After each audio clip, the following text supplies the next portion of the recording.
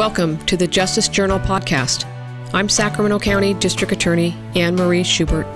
I hope you enjoy this podcast series where we discuss important public safety issues and provide insight into who we are as an office and what we do both in the courtroom and in the community to provide the highest level of public safety through prosecution, prevention, and innovation. Hello, everyone, and welcome to the Justice Journal podcast. I am your host, Rochelle Beardsley. Today's episode is a part of a series of podcasts focusing on the success our local criminal justice system has had in holding jury trials in an age of a pandemic. We're going to discuss 3 specific cases today. These were all completed by jury trial with the prosecutors who handled them. Our guests today are Sacramento County Principal Criminal Attorney Nancy Cochrane. Welcome. Thank you. Deputy District Attorney Kristen Andersen. Good morning. Morning. And Deputy District Attorney Ryan Roebuck. Good morning. Welcome, everyone. Why don't we start by having each of you introduce yourself? We'll start with Ms. Cochrane and tell us how long you've been with the office and what unit you're currently working in. Sure. I've been with the office now for almost 25 years, and I have been involved in many of the different units, but currently I am working in the child abuse unit, and I've been here for approximately 11 years. We prosecute all crimes against children under the age of 14 in our unit, and we prosecute physical abuse as well as sexual abuse. Thank you. Hi, Ms. Andersen? I'm Kristen Andersen. I've been in the district attorney's office about 13 years. I've worked like Nancy, but not as extensively in a lot of different units in our office. And actually during the pandemic is when I was moved over to the homicide unit. So I've only been in the homicide unit about 4 or 5 months. Right. Mr. Roebuck. Thank you. So I've been with the office just over 3 years, and I'm currently on Felony Trial Team 2, where we handle basically just general felonies of all sorts. Right.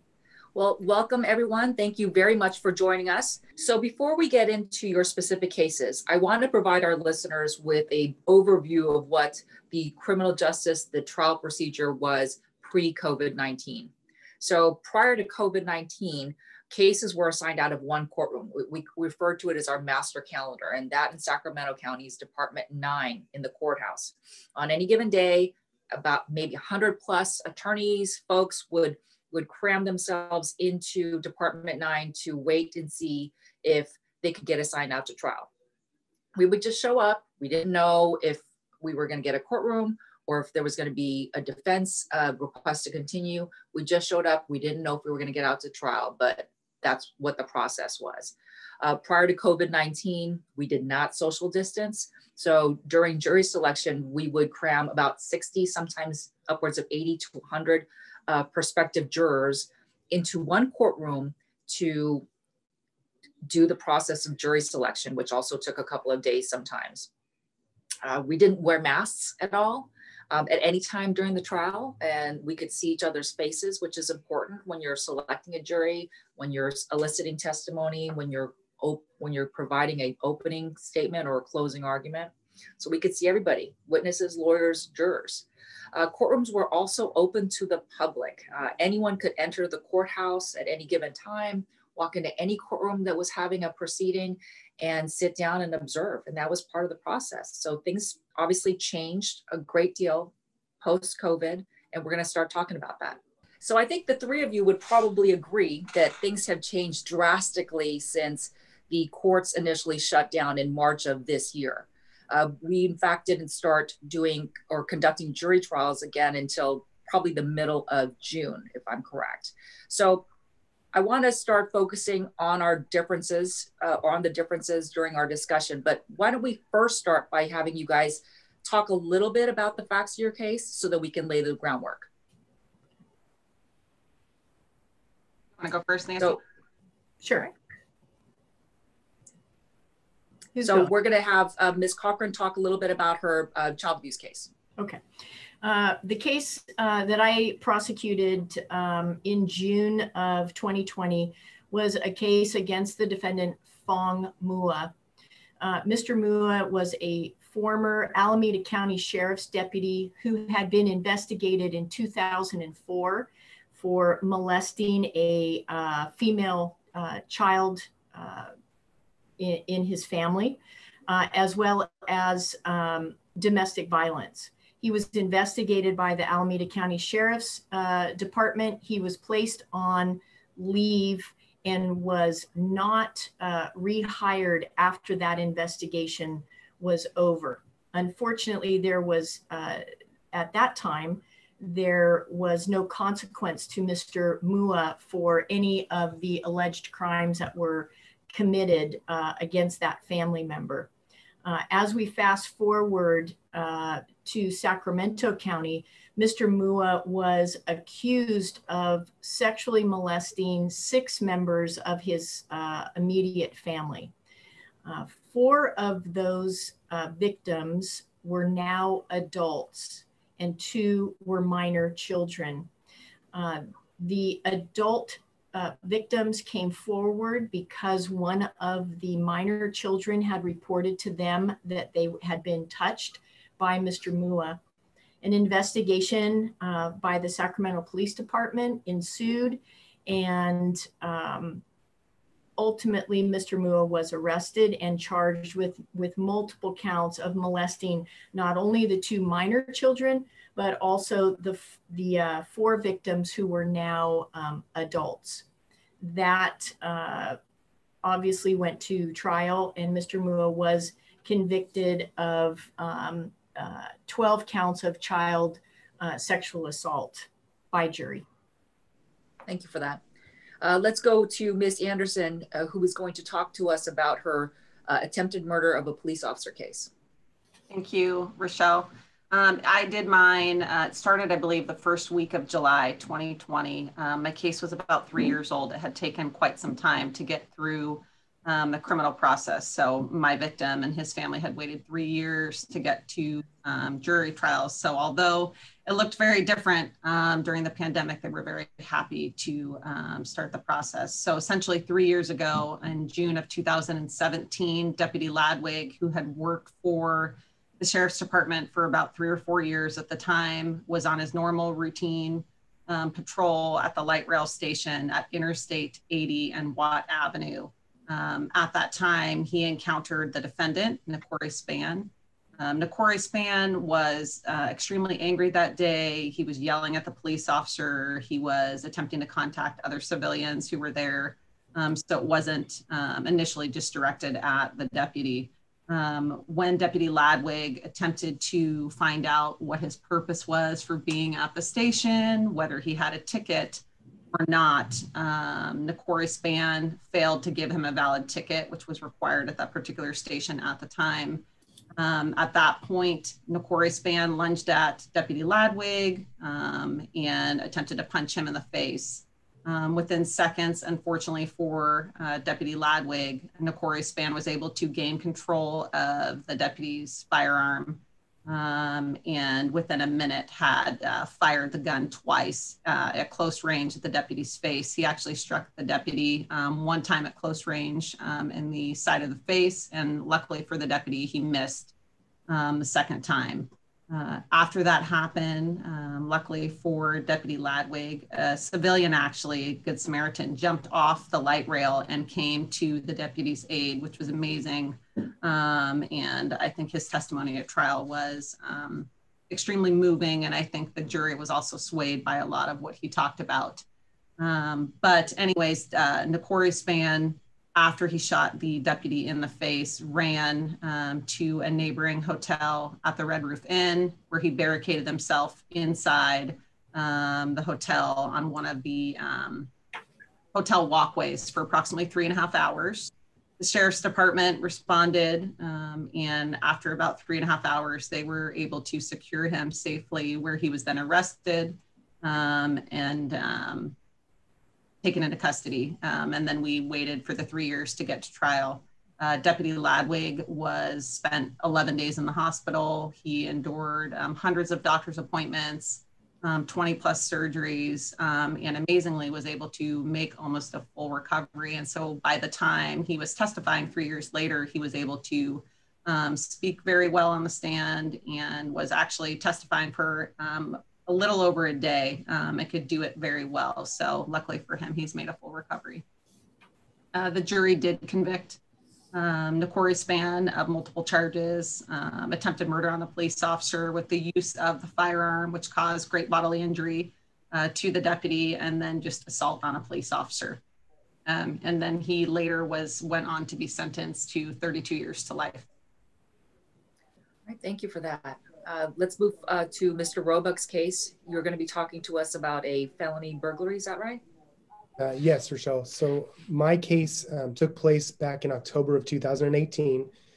Two elderly victims, Mr. and Mrs. Roebuck, both in their mid-70s, were asleep in their home. They went to bed around midnight on the night of October 1st. They woke up the next morning to find that the downstairs of their home had actually been burglarized while they were asleep. They immediately contacted the Sacramento Sheriff's Department, who sent crime scene investigators out to their home. And as they started to inventory, they realized approximately $20,000 in various items had been taken. This included a number of jewelry items, including a family heirloom of Mrs. Roebuck, which was actually her diamond wedding ring that her mother had given her. That was the mother's ring as well. In addition to that, there were cash, a number of jewelry items, and particularly of interest in that case was two cell phones that were actually taken from an office in the downstairs of their home. They also noticed that a window above a desk in the office was open that they remembered closing the night before, as well as the door that led to the backyard from that office.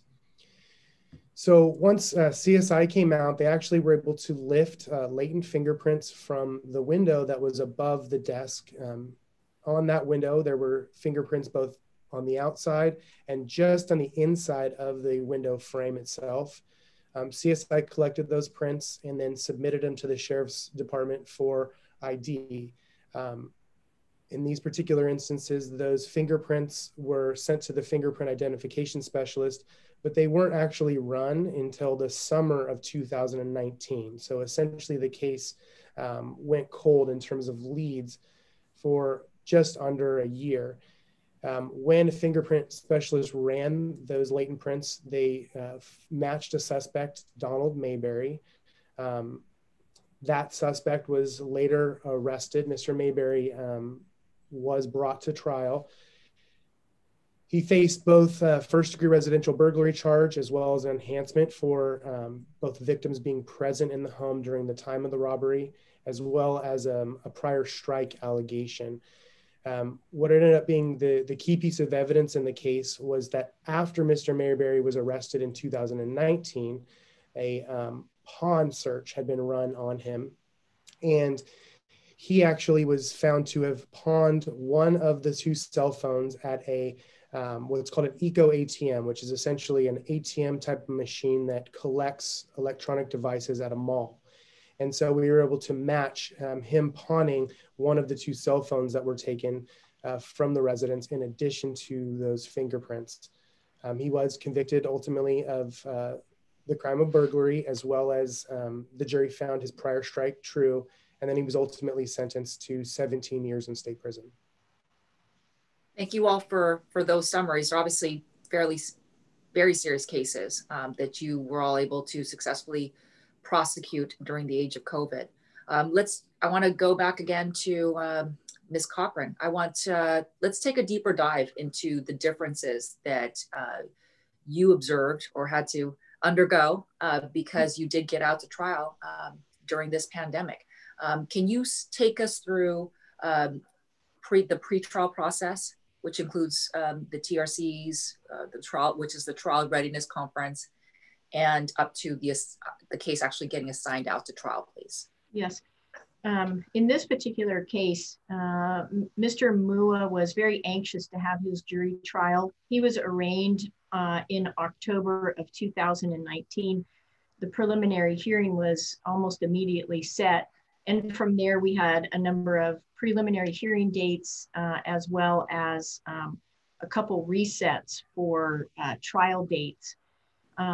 Eventually, the trial was set for March 26th of 2020. During that time, there were issues that were beginning to happen because of the COVID pandemic. Eventually, on March 20th, prior to Mr. Mua actually getting out to trial, the courts closed. And actually on March 23rd, all trials had been suspended. So Mr. Mua's trial was then put basically in a queue and had some priority based on the fact that we were ready to go to trial before the courts were closed down. On June 15th, jury trials resumed in Sacramento County. And that was when we started the process of being assigned out for trial. So generally the trial readiness conference procedure is that we have a hearing with the defense and with what we call our home court judge to discuss whether or not the trial is ready to proceed, whether both sides are prepared. And we were able to do that. Things were being done via Zoom. And so things were a little bit obviously different in that sense. As you said earlier, we were not meeting face-to-face any longer. Generally, we would meet in court, discuss the case with our judge, talk about the length of the trial and any issues that might be coming up in terms of whether, how long we should be assigned out for, and those kinds of issues. So ultimately, trials resumed because Mr. Mua's case was more on the priority track because we had been set for trial. We were actually assigned out to trial on June 17th. And so that process, it happened, the TRC process, the Trial Readiness Conference process, proceeded basically as it normally would, but for being held on Zoom.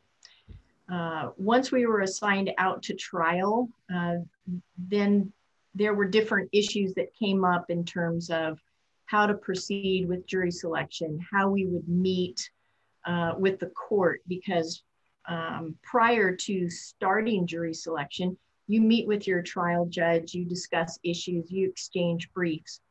All of that was done electronically. So the defense and myself, we were exchanging briefs and witness lists electronically. We were both sending these items to the court electronically.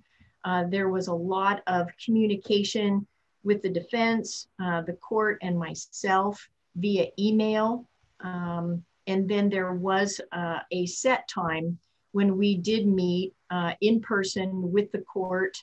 And of course, we followed all of the COVID procedures that the courthouse had put into place. But at that point, we had been assigned to trial, and we did process how jury selection would happen and what steps the court administration had put into place to make sure that all parties, as well as prospective jurors and the court staff, remain safe during the pandemic.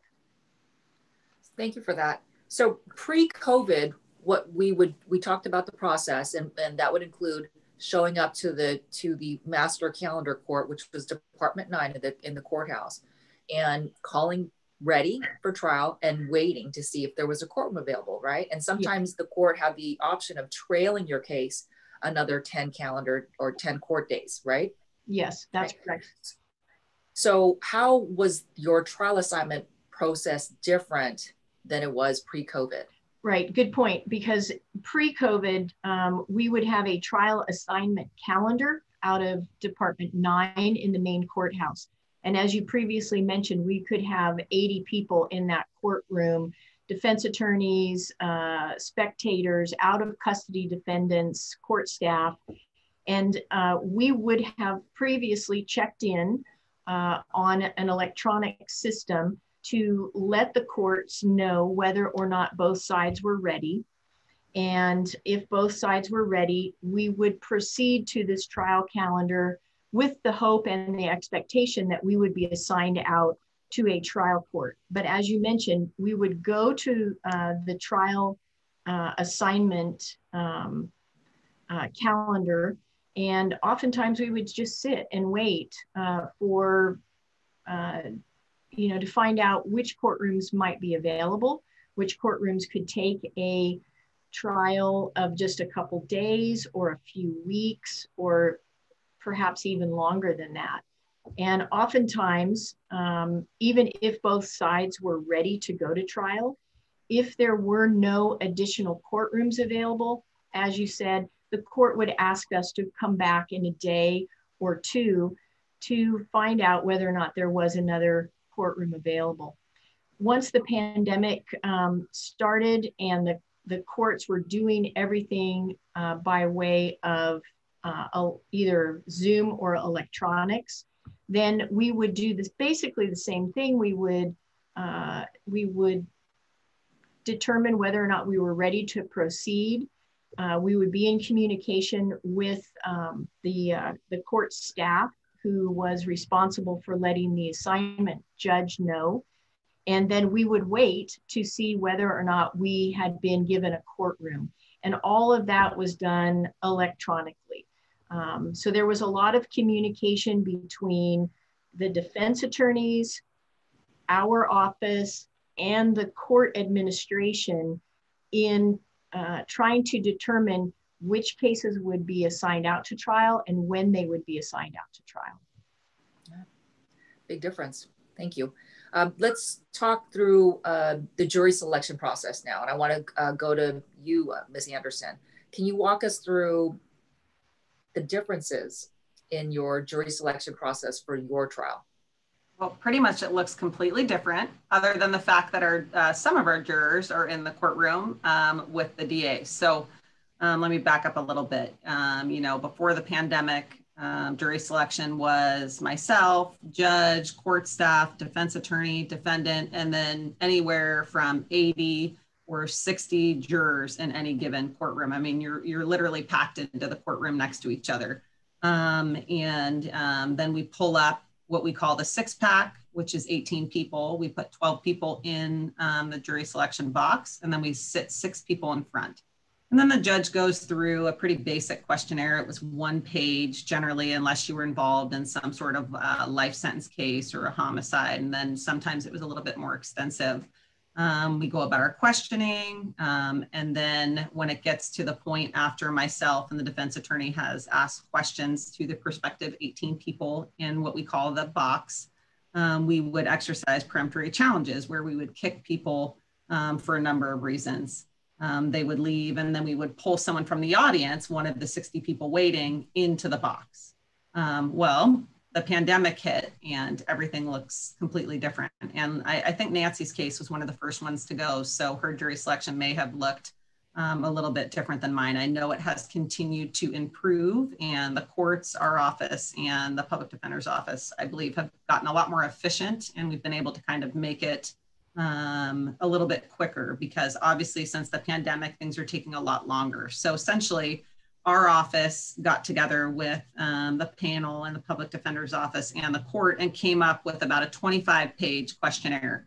And not all judges in the courthouse right now are using the questionnaire, but we did use the questionnaire in my case based on the fact that a law enforcement personnel was the victim and some of the issues that were going on socially. And also because of COVID, obviously people who prior to the pandemic had got jury selection or jury duty would come, and you were only excused if you had a hardship essentially, or you weren't being paid for being there, or you had a prepaid vacation, things of that nature. Well, now with the pandemic, obviously people had a lot of health concerns. People were concerned about touching, the elevators or being in close contact with people. So our questionnaire was extremely extensive. It covered a lot of areas, including, do you have concerns about COVID or other health concerns that may cause you to not be essentially fit or suitable to be on that particular panel. So in my case, we used the questionnaire. So that made my jury selection go a little bit longer, but I believe it was more efficient overall. So essentially what happened during the pandemic is we called up, in my particular case, I think about 150 jurors. And at the time that my case was going on, you could only do jury selection on one floor of the courthouse. So there was only one case picking a jury at any one time, just because of social distancing concerns. You know, they had chairs marked off in the hallways so that people weren't sitting next to each other. And in the courtroom where myself, the defense attorney, and the judge were, and the defendant, so the main courtroom, I'll call it, we could only have 16 prospective jurors at any given time. So think about how different that looks. So I'm questioning a box full of only 4 people, which is what it looked like when my case went to trial. There were only 4 people sitting in my jury box, and the rest were in the back of the courtroom, which presented all sorts of challenges. But for jury selection, it was extremely tough. So we had about 20 people total, including myself and the other parties, in my main courtroom. And then we had 3 other courtrooms that we had linked in through Zoom. So the technology actually, I think, worked really well, but it took some getting used to for everybody. And so the judge would go about his questioning. He'd speak directly to the people in the main courtroom, my courtroom, and then there'd be 3 remote courtrooms that were listening and following along. So the challenge came really when we started getting to the peremptory challenges, because you were kicking people who were in the box but were seated behind you. So, you know, as most good district attorneys know, I mean, part of kicking someone is you're able to connect with your jurors, you're watching their mannerisms, you're speaking directly to them. It was very strange to be kicking people sometimes who were behind you, or you weren't looking directly at all of the time because you were trying to also pay attention to the camera because you're speaking to courtrooms that are remote. So once you kicked, let's say we got down to 11 people in the box, and so you have to have 12. So we had already exercised our peremptory challenges. Well, we needed to then fill in that 12th spot and bring in a couple more jurors to our courtroom to get to the 16. Well, the difficulty was if we only brought in 4 or 5 jurors every time, it was going to be extremely slow. So what my judge decided to do was take the 11 people who were in the box and put them in another courtroom and bring in 16 people. Well, the strange part about that is then you're kicking people from your box who are not even in your courtroom. So you actually have to keep really good notes about who is seated in your prospective juror panel, in your box, people who could be on your jury. So there were all sorts of challenges. I think we got it done. I think my judge did a great job, but it just took a little bit longer. Although at the end of the day, I think justice was served and our jury was able to work efficiently and effectively. So despite all of the COVID challenges, and although it looked a lot differently, we were able to get to the same end result. But I would say the major difficulty for jury selection was not only not having enough people in the courtroom at any given time, but also the fact that jurors were wearing masks. I mean, the parties are wearing masks the entirety of the time. So when you're questioning them and you're speaking to someone in the very back of the courtroom and not in the jury box like normal, you can't hear them. And it's hard to gauge someone's emotion and their expressions when their face is covered by a mask. So you have to learn to pay attention to other things and, you know, essentially improvise in a lot of ways so that you can make sure you get 12 people who are willing to work together. But yeah, it was definitely a challenge. So let's move on to the presentation of evidence in the people's case. Mr. Roebuck, how did that go for you? Well, so I would just piggyback on something Ms. Andersen said, which is that I've done a couple trials now during COVID, and each judge I've found is doing it slightly differently. So I think that's important to keep in mind. The basic premise of all of we've talked about is the same, but each judge kind of goes about their individual courtroom and their rules differently, as it was before the pandemic. But I can say that doing evidence or putting on evidence was very different than anything I had ever experienced. First, obviously, it's the spacing that Ms. Andersen mentioned as well. You're putting on evidence, but you literally have your back to jurors, whereas that normally would be maybe an audience member or someone from your office or a victim sitting there. You have to be very cognizant of where you're sitting. I'm a big guy, and even just sitting in my seat, not moving, I had a juror ask a question if I could move because she couldn't see some of the technology because of where she was seated in a taped off designated spot. So I think being cognizant of that, we were also restricted in both of my cases to doing your examinations, for instance, while seated. It's not something that I do normally. So it was very different to kind of force myself to stay seated and be engaging with my witness as well. So I think that was kind of a challenge, learning that. That also came into play later on when you're arguing, both doing your opening and closing, because you, again, have to be cognizant of where your position is in the courtroom. The other thing that we had is they've moved the projector in the courtroom to essentially be behind or just to the side of your actual witness.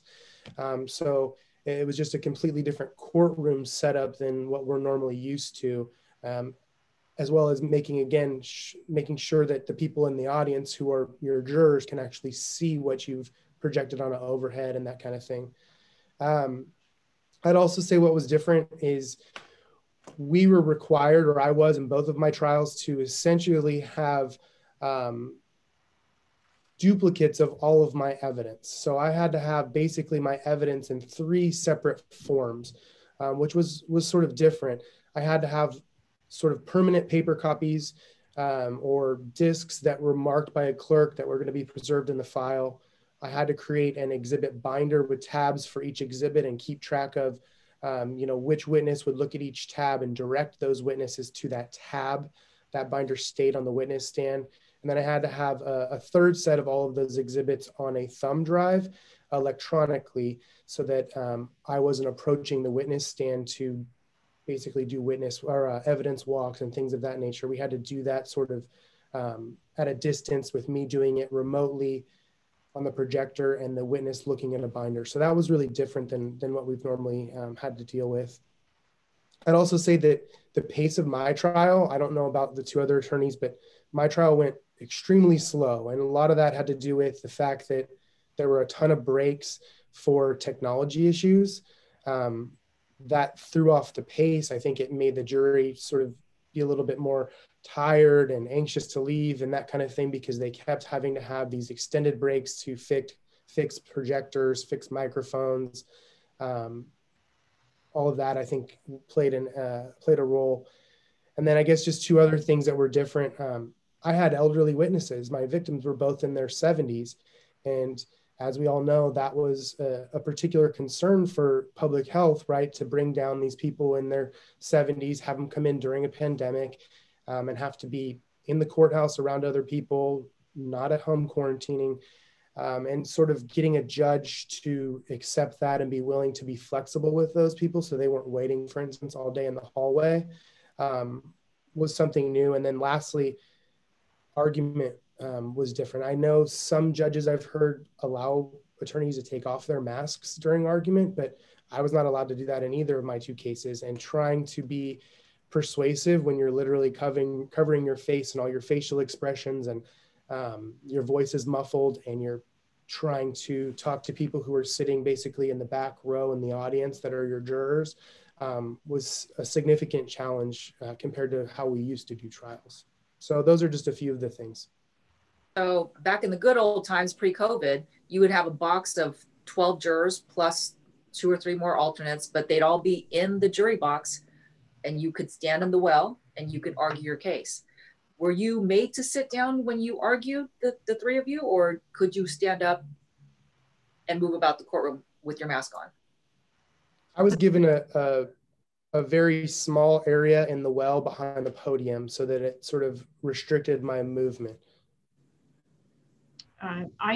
I asked both of my judges if I could stand basically in front of the counsel table and just remain standing in that one area. I did not move around. And part of the concern as well was the court reporter, because the court reporter is so close to us. And so everything had to be sort of measured and marked out so that everyone felt comfortable with where I was standing. And I agree with Ryan that I gave my closing argument with the mask on, and it was very, very different than anything that I had ever done pre-COVID. I want to follow up as well as about the exhibits. So before COVID, let's say we wanted to introduce a photograph of something, right? We could take the photograph to court, walk to the witness stand, show it to the witness, and then come back to counsel table and put it on the projector that the jury box was basically in front of, right? So now we have the different forms where a witness, you would put the photograph in a what you call an exhibit binder. Is that right? Yes. And then how would you begin to ask questions about that and show it to all the jurors? Was that via projection? Yeah, so for me, that's how I did it. I mean, essentially, I would, ask foundation questions, ask the witness to turn to tab 2 in the binder, authenticate it, and then if they did that, I would project it on the projector with the electronic exhibits that I had on a thumb drive. The only thing that became a little bit difficult with is when you had like a video, let's say. I had a lot of videos in my case, and so the witness is seated on the stand, but the projector is directly behind them. So having them kind of scoot over and have to turn around to look at the video was challenging. I had multiple different videos in my case. So with a photograph, it works okay to kind of look at the binder, authenticate it, and then show it to everyone because they have a copy in front of them.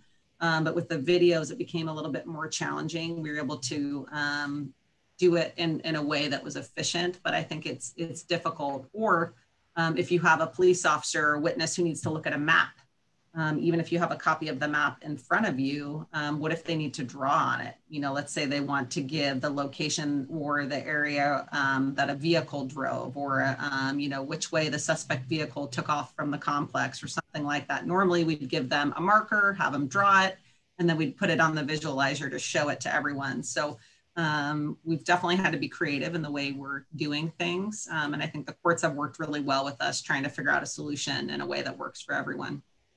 Yeah, and I would just add to that. I agree with Kristen there with especially videos of interviews being projected behind the detective while they're on the stand. It made it a little awkward, but we managed to get through that all right. But what I wanted to mention that this exhibit binder that was on the stand, after each witness left the stand, both of my courtrooms cleaned that witness stand, and they also cleaned the exhibit binder because someone else was coming in who would probably be looking at some of those exhibits, as well as they always had gloves available if the witness felt more comfortable wearing gloves while looking at the binder. That's adding a lot of time, I guess, to the presentation of evidence. I see that. Okay. I want to talk about how eliciting victim and witness testimony also changed. And I want to kick back to our resident expert in the area of prosecuting child abuse cases, Ms. Cochrane. Yours are heavy victim cases that required testimony sometimes from young people during this time. How was that different? Well, it was, I guess in some way, maybe you could say that for especially young kids, they didn't know the difference. So this is kind of their new normal, wearing a mask, going someplace, being able to take the mask off. But I will say that in both of the cases that I've done during the pandemic, both of them multiple victim cases. The one that I talked about earlier had 6 victims. The second one had 5 victims. And so there is oftentimes a lot of reassuring that has to take place prior to them coming to court. especially if you have moms, dads, the caregivers. I'm not sure I want to come. I'm not sure I want my child to come. How can you assure me that everything is going to be safe? And so there was a lot of preparation time that was spent explaining the courthouse procedure as well as the courtroom procedure. And the Sheriff's Department, I think, has done a good job. They've set up a station in front of the doors of the courthouse. Everyone has to have their temperature taken before entering. There are sanitizing stations everywhere. As you mentioned earlier, chairs are blocked off to maintain social distancing if anyone sits in the audience or in the hallways, excuse me. And then as far as the public watching the trial, there were a couple seats that were available. And oftentimes those would go to a lottery system that was taken care of by the court administration. But making sure that parents and caregivers were comfortable coming to trial and they themselves testifying, but assuring them that their children would also be safe. So there was quite a bit of time taken in that preparation. And then as Ryan said earlier, and Kristen also, the jurors are spread out all over your courtroom. There are only a few in the jury box. Most of them are seated in the audience. So especially when I had younger children coming to court, they would walk in with their little mask on. They would take the stand. And the way that the courtrooms have been set up, that the judge is surrounded by plexiglass.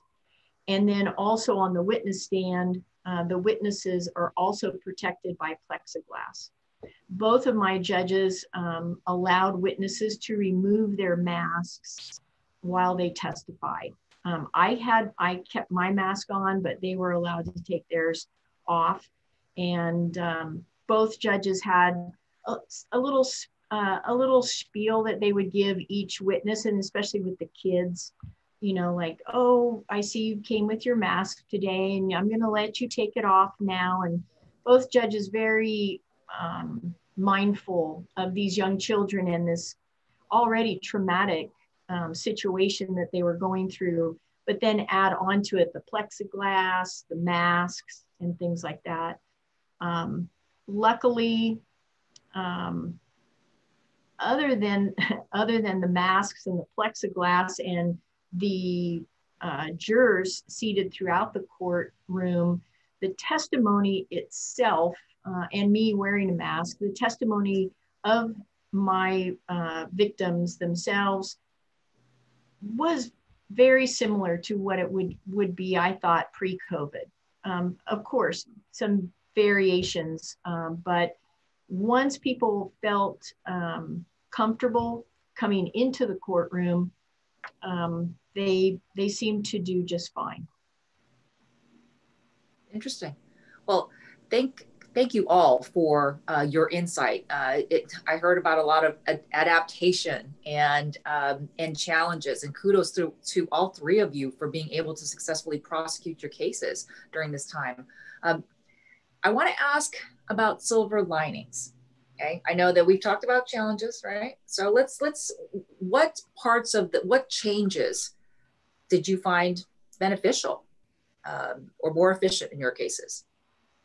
I'm going to open that up to the panel. The whole process just kind of bonded my family together. One of the things that Nancy mentioned is there's only, one, maybe two seats for the prosecution and one seat for the defense and then one for the press. So usually you have a victim testifying, they can have a loved one in court with them and or a victim advocate. So normally we would have entire families in the courtroom. They're kind of all able to watch the process. Since COVID, they now Zoom in to one of our conference rooms. And so I had a lot of family on my case, as you can imagine. And I think despite the challenge of not being able to be in the courtroom, they kind of all bonded together. They would come here, they would, take their breaks together. They were a very close-knit family, and they were able to bond a lot with my victim advocate, because the victim advocate would also stay back at our office and spend, the whole day with them in the conference room. And so I think despite the fact that they couldn't be over in court, they were still able to, through the means that our office took to make sure that they could be a part of the process, they were still able to participate and show their support for the victims. So it was nice to kind of see the coming together of the families that I had in my case. So I think despite the difficulties, the silver lining would just be that they were still able to support their loved one and kind of come together through the process. Yeah, thank you. I would definitely agree with Kristen on that. I think it bonded people. And I think the silver lining for me was that I saw that our process still works. And it works even when we're faced with a horrible, horrible disease that people are afraid of, that justice is still being served. Our victims are still being able to have their day in court. Defendants are still getting fair trials, even with these adaptations that are occurring because of the pandemic. And it has just made me feel even prouder of the fact that we have a system that works, that the defense bar has been willing to participate in this as well, and that the courts have really gone out of their way to make people feel safe. And I'm just so happy that it proves how strong our system can be and that our system does work. Thank you. Mr. Roebuck, silver lining? Yeah, I completely agree with what Nancy and Kristen said in terms of their observations. I guess from a practical standpoint or a procedural standpoint, I think that this pandemic has forced our court system, our office, the defense bar to look deeply at how we go about the trial assignment process. And it was a little bit of, learning pains or growing pains as we went along to try to kind of figure out a process. But coming from a volume unit where we have a ton of cases, that old system of just showing up to court every morning in Department 9, never really knowing if you're going to get assigned to trial, having to use that trail period to maybe call ready on a case today, but have to be ready on a different case the following Monday morning, was a constant sense of sort of anxiety and shuffling. And I think that the way that we're doing it now, where it's much more refined with a check-in process, what courtroom you're going to go to a few days ahead of time, if you're going to be assigned out within a few days ahead of time. All of those things I think have given us much more certainty. It's helped us communicate with our victims and our witnesses better in terms of giving them more solid timelines and not keeping them sort of in the dark about, hey, you might be needed tomorrow, it might be next week, it depends if we get trailed. We have a much better understanding of that now. And I think that, practically speaking, has been a pretty big silver lining for us. Great. Sacramento County has been basically a trailblazer for conducting jury trials during this time. The numbers as of the date of this recording are about 70 jury trials that have been completed since the court opened back up in June of 2015. And folks can look it up, but that is head and shoulders above what any other county is doing. And I think that most of it is because of folks like you who are consummate professionals who rather quickly had to adapt to these very different scenarios and situations. So kudos again to the three of you. Thank you very much for sitting with us today and having our listeners take a peek into the courtroom during the COVID pandemic. And thank you for serving justice for the victims in your cases, even during COVID-19. Congratulations.